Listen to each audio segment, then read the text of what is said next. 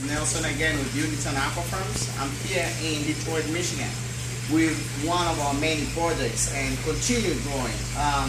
What you see behind me is our fish farming. Same concept as Aquaponics as you've seen in my previous videos, but this is just the fish production section.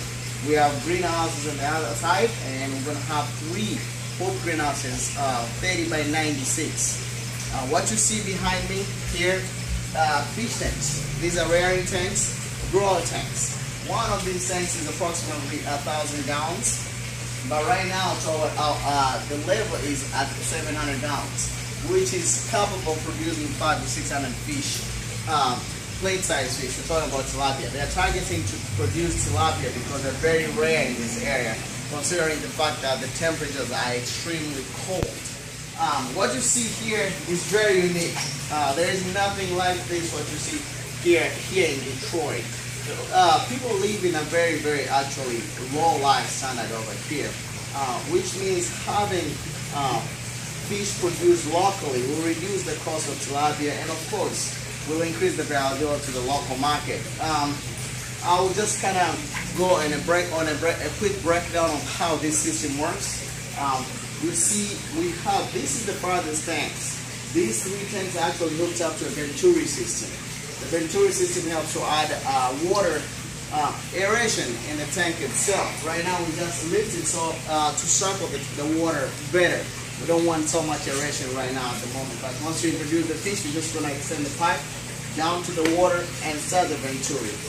I can show you the square footage of this building. Is very small, but we wanted to use it as efficient as possible when it comes to space. The footprint of this building itself is very small. It's 30 by 40 actually building. It's very short in this room itself. The total length of the building is 30 by 50.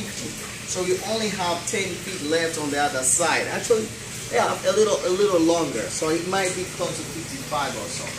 But here we're able to fit 7,000 gallon tanks, including without including actually our filtration system. Each of the filtration system is IBC TOTS, and we have actually 3 filtration systems and 1 reservoir to refill any amount of water that will be lost due to evaporation and what actually the fish consume.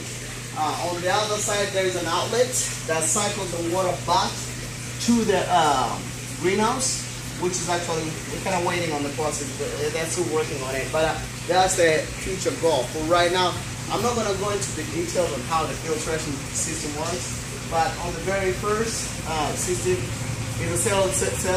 The second one is for media beds. It has media balls in there for the bacteria breakdown. And then the third one is where the pump gets actually pumps again. And here, the fourth one and last one is the reservoir to refill the amount of water that's been lost in the system. It has been an adventure.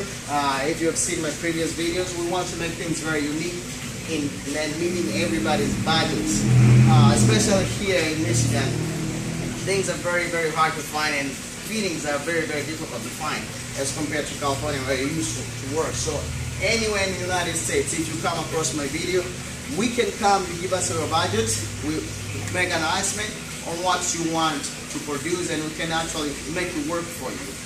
We don't care how far we drove. We drove 2 days to make sure this plant actually is in place and it's working like what you see. Could you just show them how the tanks look? You can see you get the agitation on the water. We have partition. These tanks were kind of a little bit not too steady, so we use a 2x4 to make it steady, and at the same time they're going to be used as harvesting rock when we harvest the fish. So tilapia will love this. It's a good depth tank and good water volume. And what is the most important thing there about these tanks, they also have insulation, which means they can retain the amount of heat, especially in the colder temperature, cold seasons, like winter, because it's just around the corner. This system itself will be able to run approximately 3 greenhouses, probably more. That's just a rough number estimate between fish and plant ratio. But according to my experience and what I've built in the past, it will be able to run even 4 depending on the density of the fish and the feed ratio. So I don't want to go into too many details. If If you want to get more information, go to our website and we'll be able to give you that information. Or you can contact me directly. Thank you again. This is our last day here in Michigan. We have another project here in Michigan in Lansing. We're going to go stop by and do a site survey tomorrow. And then we have to go back to Chico. We have a catfish farm to build. Thank you guys. Thank you for your time and all your support.